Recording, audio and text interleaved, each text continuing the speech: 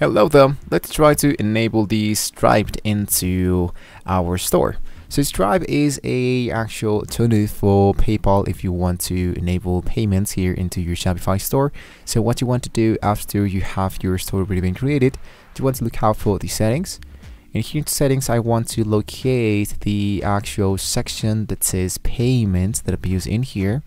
So here I want to focus into choose a provider that appears in here.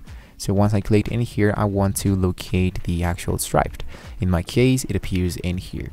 So once you choose this option, it's going to be sending you into the connection of Stripe. So what you want to do is to create or get started with Stripe. In my case, I'm just going to copy my mail like this, and I'm going to paste that in here. I'm going to hit into continue.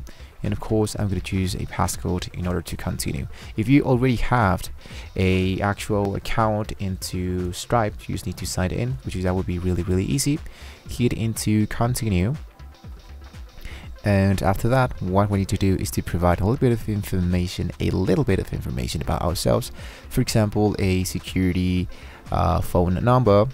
I'm going to hit into security key instead. I'm going to hit into OK. I'm going to hit into cancel because I don't have anything yet available here.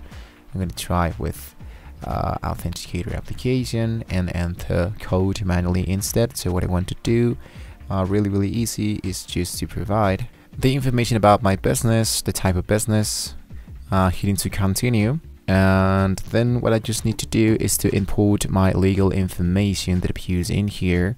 So I want to tap my email, I want to tap my date of birth, like that, and here into my city, here is my state, my phone number.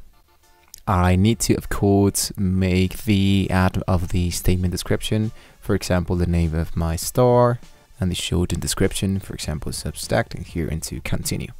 So now that my account has already been created, it's going to be sending me back into Shopify.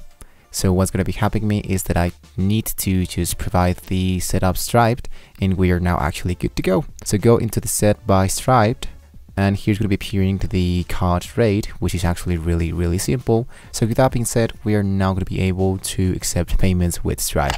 So thank you for watching the video, guys. Don't forget to like and subscribe. Hopefully this was very useful for you, and I'll see you on the next video.